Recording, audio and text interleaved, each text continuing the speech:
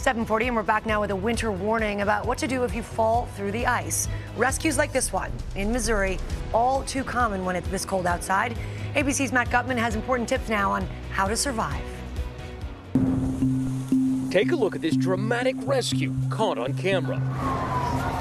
Firefighters rushing to save a 16-year-old after he plunged through an icy pond in Missouri earlier this month. And in Pennsylvania, 12-year-old Colin Orr pulled from the frigid waters by neighbors who heard his screams. Kind of felt like I was going to die at that point. Luck may have saved him, but some basic skills could save you.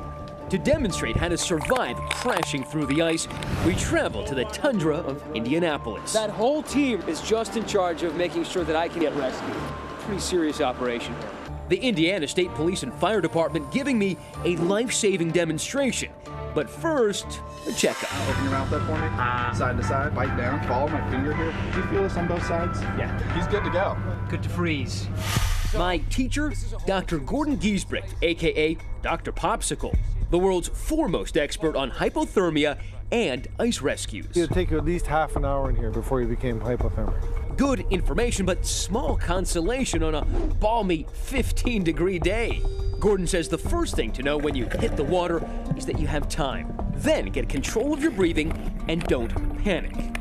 2 words, kick and pull. Kick and pull. Put your arms on the ice and just kick your legs and just try and pull yourself along the ice. Like swimming on top of the Trying to ice. swim on top of the ice. With no special wet or dry suits, I take the plunge. I was just walking along and... Mind-numbing cold. Okay. But I acclimate, adjust my breathing, and then remember my instructions. I kick and pull my way to safety, but as this thermal imaging camera shows, my toes and extremities were blue and cold. But that's just from the original exposure to the freezing water. My core is fine. I'm not hypothermic. You want me to get back in? But no warmth for the weary. Oh, yes. Oh, I love it.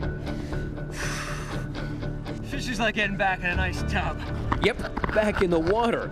But this time, Giesbrecht gave me a nifty tool to help making extracting myself easier. These are called ice picks, and most people who snowmobile or go ice fishing have these around their neck. Okay. And this will make getting out a little bit better. Easier indeed, but same rules apply. Kick and pull. All right. For Good Morning America, Matt Gutman, ABC News, Los Angeles.